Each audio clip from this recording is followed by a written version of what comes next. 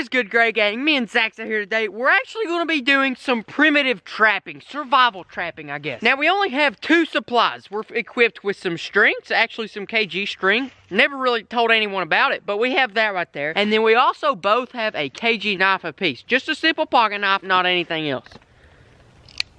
Now, since it's this survival trapping, like I just said, all that we have to use is things that we can legitimately find out in nature, whatever you want to call this, the woodland area, I guess. Besides the knife and string, of course, but that means sticks, rocks, holes, whatever we want, that's what we got. And so anyways, guys, we're going to set about 4 traps today. All 4 of them are going to be completely different. The first one, I think we're gonna go with the spring snare. Now, the first thing we're gonna look for to make a spring snare is a small area that, you know, we have critters running through. This here, honestly, may not be the best place because it's forest and it's a lot of open stuff. The best place to put a spring snare, I would say, you know, I'd say in a thicket. Commonly used for rabbits because, I don't know, a lot of people trap rabbits with them. But you put it where there's a little bitty trail where the rabbit's gonna go through, and that's where you set your snare. Here, on the other hand, it's gonna be a little bit harder, but I think we can still do it. 3. That big old tree right there for the spring. No. Just yeets the rabbit across. Just like. Now, the one thing about this spring snare is that it is illegal. So we're not actually going to leave it overnight. We're just going to set it for fun. And that's why we're not exactly in the perfect spot. But without further ado, guys, we're going to go ahead and pick a random spot and set the snare. We'll walk you through the process anyhow. So now we just need to find a decently cool looking stick. I don't know if we can use a big one though. I think it'll be too powerful. What if we like just for bears, a bear spring snare? Okay. Tell you what, guys, I think we're going to use this one. It's not black bear ready, but it's a good enough. I'm just going to cut these branches off here because they're in my way. And professional. Okay, but here's what we're going to do. Now, the premise of a spring snare is the trigger. I'm actually going to grab a few sticks here, whittle out a trigger or something. Here we go. And here we go. And just like that, we have a spring snare trigger ready to go. Now here's a closer look at it. We're gonna drive this piece down in the ground, have this connected to the tree, and then we're gonna lock it in there just like that. So first thing, I'm just gonna wipe some of this out of the way, just cause, I don't know, make it a cool looking spot, I guess. We drive this part down in the ground. I would go grab a rock at this point to, you know, push it on down in the ground, but I don't think we're gonna need it. I don't think it's that tough to push. And now with the other piece, Zach, do you have the string on now? Oh yeah, baby. Here we go. Now I'm gonna make the snare part. You are a professional. I've been surviving for almost 18.5 years, so yeah, pretty much a survivor. Now this snare right here is made. It is ready to go, you know, just hang it up somehow like that, and then it's gonna spring it up. But now what we're gonna worry about is somehow try to make this thing work up here. I'm gonna come up to this tree, grab it, put it under my knee because that seems like the tactical thing to do. And while we're at this point, we'll tie it into this. Now we're tied into the tree. I want to give it a pretty good distance, pretty good spring, I guess. And if this works out good, this is going to be a really cool survival tool. But like I said, since it is illegal, I can't use it today. I can't even leave it set overnight because I don't want to, you know, go to jail. And now here's the premise, guys. Like I showed you, it has this trigger which locks in down here to the bottom of this one. And then they lock in together like that. And so whenever, well, this thing is set, except I don't have the snare, but whenever, I'm gonna release it, dude. That's too crazy. Not until we get done actually with the snare. But I believe we're honestly about done with the snare in here. And we've just about created a spring snare, guys. It's literally, how long is it taking? 6 minutes so far. 6 minutes. There it is set right there. Now we have to get some sticks to support this snare right here. Cut them off of this exact tree. Oh. Easy, buddy. Just like that. And so that's basic, okay? That's kind of basic what it is. And now let me get a stick and show you what's gonna happen whenever a little bitty rabbit comes through here. Here comes the rabbit, hop, hop, hop, hop. Where'd it go? Oh. It went up in the sky. And then here we come. The next day, we got dinner, boys. Just like that, we got dinner. And so say my hand's the rabbit. Rabbit's gonna come on, get caught. The trigger's gonna release, and then it pulls me up, and the rabbit's just sitting here hanging from a tree. Now, a lot of times the thing is you might get it by the neck, which is perfectly fine. You most likely got the rabbit. But then a lot of times you may get it by the waist, and then there's just a hanging rabbit there, which can then bend over and cut the string and bite it in half. And that's really what I've heard problems doing this. I've never actually done it, and I don't think I'm going to because it is illegal to have spring-loaded snares. But anyways, we're just gonna leave it like this. I'm gonna cut that off and keep using those triggers. But now let's move on to the second device. This one, I'm gonna be honest, guys, it is by far my favorite. and the most illegal. Is this the nail one? This is the nail one. Hide your kids. So now for this one, if you've probably heard of it, it is called the windlass trap, the Spanish windlass type thing. It's a wild trap and it's highly illegal as far as I know. I'm not 100% sure if it's illegal or not, but I'm definitely not gonna set it. And if you don't know what the trap's like, you'll see why in a minute. But first of all, what you're gonna look for is 2 trees that's about a decent spread apart, and I think I may have just found some right here. You want them about to spread this, maybe a little bit closer, but it kind of all depends on what you're looking for. Now what I'm going to do for this one is I'm going to get the string, wrap it around here, and because this string isn't very stretchy at all, I think I'm going to go ahead and just do it twice. We'll have twice as strong of string, and piece these 2 together. And now that we got those 2 together, now we can actually start making the stick, which is going to be about this size as far as I know. Okay, but I believe this stick right here is going to be good. Now what we're going to have to do is we're going to have to come in about a little bit more than 1/3, and we're going to want to make this stick half of what it is now. So I'm actually going to have to go find another stick to help me break this stick. Gracious whacking right there. Like I said, the only tool I have is string and a pocket knife, so I'm just going to have to try to chop wood with a pocket knife. But guess what? I think we can definitely do it here. Wouldn't be the first time. We're actually doing a really good job too. That KG pocket knife is what it is. Yeah, this may not be the best on my knife, but it's survival. And I can tell you one thing, I'm here to survive. I ain't no dyer. I didn't come here to not make a good survival trap. I can tell. And now what I'm gonna do is I have to split it right through here. We're gonna have to do a technique called batoning, which includes putting my knife right there, getting another big stick, and whacking it. This is a test. This is a test of a solid knife. Every other knife I've ever tested did not pass that test. Also, I've never tested a knife over $10, but still. But now we're seriously getting there, guys. Like, we're almost there. We're almost into the money zone for what we're looking for. I need to do a little bit more. Baton this, I guess. I don't know. Ah! Why did I do that? Ah! Did that hurt? Yeah. I just hammered my thumb. Oh no. Yeah. Ah, wow, I am not very good today, am I? Now here's where the nail comes in. The nail, yeah, you don't necessarily find this in nature, but if this is a true survival situation, boys, you go find a dumpster and you find a nail. No. Now if this is a real survival situation, you find a dumpster, you ain't surviving no more. You go find help. You won. You're surviving. You found civilization. Okay, anyways, back to the video. We want it going the same way like this, but out here on the end. We want this right here. And then we can hit it on this rock to actually make it go through.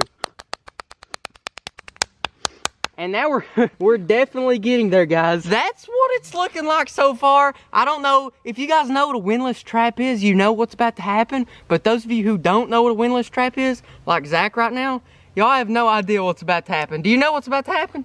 No, I just know it's a stick with a nail in it. Oh, look at my thumb, dude. Oh, is that where you hammered yourself? Yeah. It's already starting to bubble up. Ah, it'll be all right. We got a stinking windlass trap to set. I'm still very excited about that. What? My thumb? No, about the sticky nail or nail stick. Now with this windlass trap, you also need a trigger. It's called a pastrami peg. It's called something with a P word, peg. You're so dumb. This is where it starts getting a little sketchy. You put it in here like this, and then you spin it up until it has quite a bit of momentum, to where whenever it lets go, well, boom. Oh, God. Yeah, except it's a whole lot stronger than that, and it needs to be a whole lot closer to the ground. Chattahoochee peg. Chattahoochee peg. Yeah, there we go. And so now twist this up. This is illegal and extremely dangerous. Probably one of the dangerous traps I know of. Even way more dangerous than a steel trap. Because let's say this, if you do this to maximize your efforts, meaning, I don't like the sound of this, but putting a barb on the end of your hook, and you accidentally let this go on yourself, yeah, that ain't good. You always want to keep one hand on it. Actually, just don't do it. Don't do it at all. You want me to hold that while you do that? No, I got it. I got to learn how to do it if I'm going to be surviving, dude. That's true. Right here is how the pastrami peg works. It's basically just 2 sticks. You put the bait right here, and you have the trap pushing down on this. Whenever this moves, it collapses, the trap falls. Always keep my hand here like this. This is terrifying. Yeah, it is. First, I make sure the peg's okay, which it was not, okay? It definitely was not okay. And don't try this at home, guys, because I'm probably gonna, don't do this, but this is not a video for you guys to go out and do yourself. Chances are, if you wanna be real, you're probably never gonna be in a survival situation. Hopefully. you're never gonna be in a survival situation. Don't let the trigger go off with my arm right here. That's probably the biggest thing. Yeah, we don't have a solid surface here. I think that's the biggest problem. Yeah, give her a beating. Oh my gosh, it's set, dude. It's set. Let's get out of the way. Let's go home and actually grab a piece of fruit so that we can let this thing attack. Oh, no! Ah! Okay, let's go home and get some fruit anyhow. I'm gonna record this in case you like hit yourself. Yeah. Good content. And by the way, guys, while I'm trying to set up this trap, I do want to say, see this hat right here? It is a new hat. We just released it not very long ago at all. This is the camo, has the KGO on the side. Zach is actually wearing the gray hat. There it is, right there, gray and black. A little more subtle if you want to wear something like that. We just released them not too long ago, and if you want to pick up one up yourself, you already know where to go. Or the knife, even the knife we've been using so far. KendallGrade1.com/shop or first link in description. And so now, guys, we're just gonna act. Oh, what was that? Come on, man. Moment of truth, guys, right here. Let's say this big old thing's a possum. It comes rolling in. Oh, there it goes. Boom. Nail. Straight into it. And that's what it's supposed to do right there. We'll go ahead and let it fly off. It's got quite a lot of torque, I guess. I don't know. But that right there is the windlass trap. It is also illegal, so we can't just let this sit here. We'll go ahead and cut it. That way it can't be used. Now we're gonna move on to 2 more traps, which are legal and that we are gonna set overnight and actually try to catch something with. So now what we're gonna do, Zach's actually gonna tackle one of these live traps. I'm gonna be tackling the other live trap, and yes, they are live. He's gonna be doing a deadfall with a figure 4 trigger. But instead of using a big rock, which flattens down and kills the animal immediately, we've actually got a milk crate here so that we can decide what we wanna do with it anyhow. Cause I mean, you know, Peanut's running around here. I don't wanna kill Peanut. I'm sorry. If we accidentally catch Peanut, we can just let him go. What I'm gonna do is I'm actually gonna make a pit trap. It's like a big hole in the ground that animals can fall in and not be able to get back out. Now it's not like you're thinking. There's not spikes at the bottom. It's pretty simple. It's pretty legal. I'll let you guys see it once you're done. Once I'm done at it.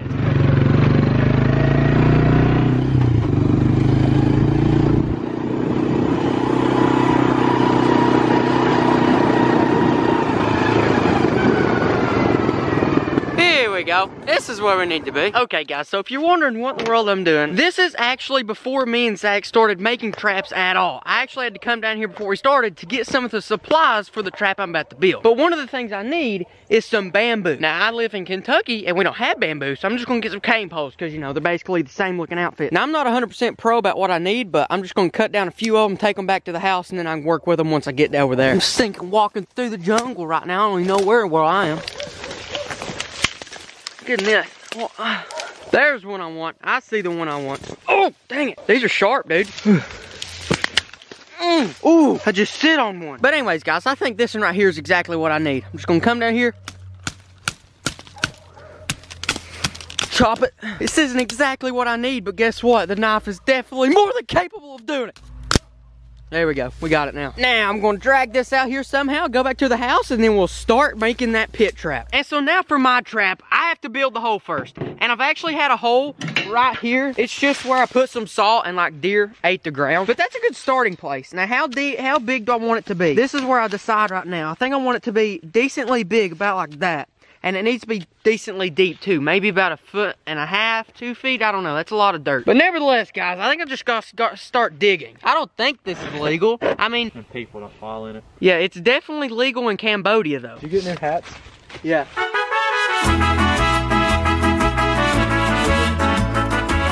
So now here I am. I got the hole. I don't know how deep it is. It's about 1.5 feet. I'm guessing now. I'm just going to show you what I want it to look like. This is what I want it to look like. So that's what I actually went this morning and got the bamboo for, or cane pole for, is so that now I can split this and put it over just like the picture looked like. We're going to get shot here in a minute. And so now what I need to do is I think I just need to line these. We're about to... Excuse you. But now what we do is we line this up right here, and we're going to split these sticks. That way we can flatten them out, make a lot of different, you know, kind of surface area in a way. Handy rock, I guess. And then there's one we can use, and then I think I'll split this one more time. That sounds so cool. And then the plan is for me to just come in here like this and stick these right here into the side of this, about ground level. And then I'll put this all around it. It's solid on the edges, but once it gets towards the middle, it's not going to be enough and it's just going to fall through. That's the plan. I don't know how good it'll work or if it'll work at all. Do you think this trap will work? I've seen it work, but not in America. Hey, how's yours coming along? I don't know. I don't know what this is supposed to look like. How we doing, Zach? How we doing over here? Not good. Not good? No. Making any progress at all? No. The figure 4, I will definitely say, is definitely the hardest one. I made one over there for the spring snare. I made one over there for the windlass trap, but they were a whole lot simpler than the figure 4. And so here we go, guys. That trap right there, we're still working on it, but as for the figure 4 box trap, the deadfall in a way, we've really got this set up good. I mean, we're not gonna lie, okay? It took about 3 or 4 different tries to make the trigger, but we finally made one that worked. Here we go, we got it setting up there. I'll tell you what, boys, if we can master the figure 4 trigger, we'll be trapping black bears like nobody's business. Now, the figure 4 trap is set. The plan, let me show you what we got for bait. No more than peanut butter. We put a little bit of peanut butter. We smear it all over the end of that stick. Now, in this case, we're gonna say that this little rock is a poor little, not a poor little possum, an angry little possum. Let the angry little possum go in there and get that peanut butter. Got that little possum. We got the little agitated possum. And just like that, guys, we have at least one trap that's legal and that is possible to catch. This, and on the other hand, guys, I'm gonna be truthful with you guys. I can't say too much about this trap. I mean, humans, yeah, man, we got them. But I mean, I don't really know about a possum. That one, on the other hand, if the animal can get over the big blue color, I think we should be all right. This one, on the other hand, I just about feel like we have a better chance of popping a tire on a four-wheeler than we do catching an animal. But with this one, I think we got a good chance. Instead of setting it right here, we're actually going to move locations a little bit to where I know we have a ton of possums. And so I'm pretty sure we got a pretty good spot over here that has a ton of possums. We're actually going to go beside the cave. But right here is the cave we're looking at. And we're actually going to set the trap like, I don't know, what, 5 feet higher in elevation. So if they smell of it, they can just, you know, come around the backside. Right now, I'm gonna go ahead and cover up the bait stick with the peanut butter. This is for you ASMR fans.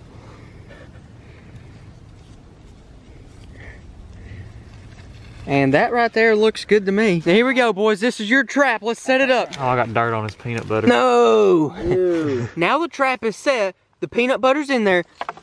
No. No, I was stepping on that thing and it came back up. And there we go, boys. It is finished. How do you guys feel about your deadfall cage trap? It'll have a possum by tomorrow. You think it will? What do you think, Abram? I say by the end of the day. End of the day? It's 3 o'clock now. Big Chubby down here. He's gonna smell his peanut butter. He's in the war, but guess what? We're in it too. Here's what we ended up doing. Here's what y'all end up doing.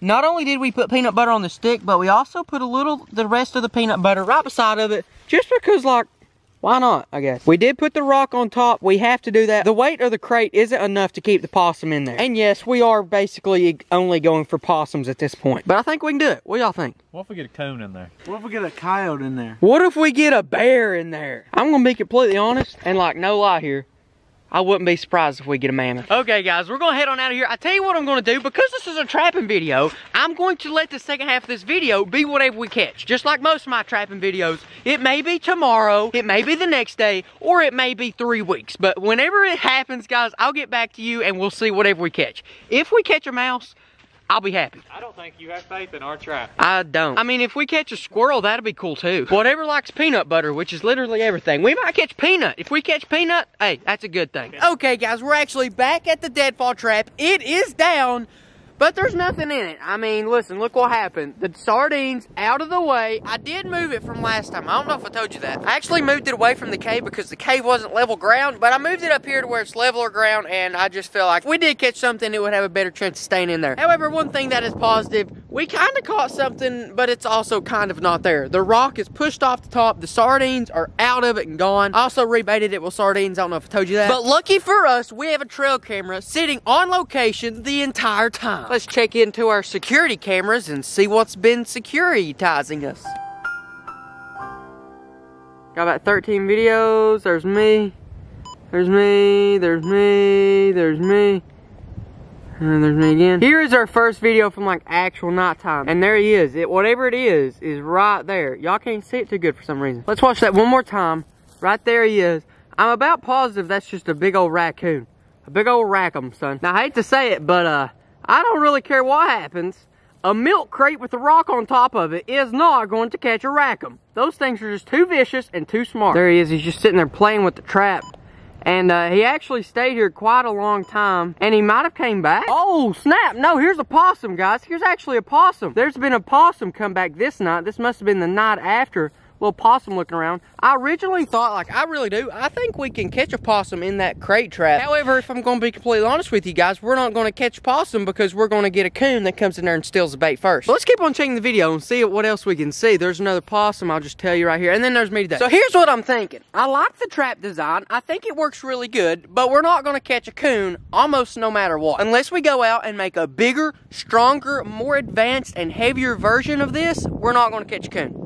I kind of think we can catch a possum, but once you think about it, if it's a decently sized possum, he's going to do the same thing a coon can. Especially with possums and coons having opposable thumbs, they can just grab it right here and lift the rock and push it over. It's honestly not going to be that hard for one of those two to get out of this. I mean, I'm sure that we can catch a small possum and keep him in, but besides that, especially the coon, we ain't getting him. We ain't keeping him. And so I'll tell you what, guys, if this video can get 6,000 likes, I know I'm kind of asking. No, I'm not asking for a lot. I want 10,000. I want 10,000 likes, and I'll come out here with a 55-gallon metal barrel, and we will set the most advanced deadfall trap we can, and we will catch the coon. But if you guys want it, you're going to have to go down and hit the like button. We got 10K. If we get it within like a week, 2 weeks or something, I'll come back here. We will catch that coon, and we will do nearly whatever it takes to catch him on a deadfall. It's not going to be easy. And we're definitely not going to be able to do it with a blue milk crate. But through the power of the Gray Gang, I think we can do it.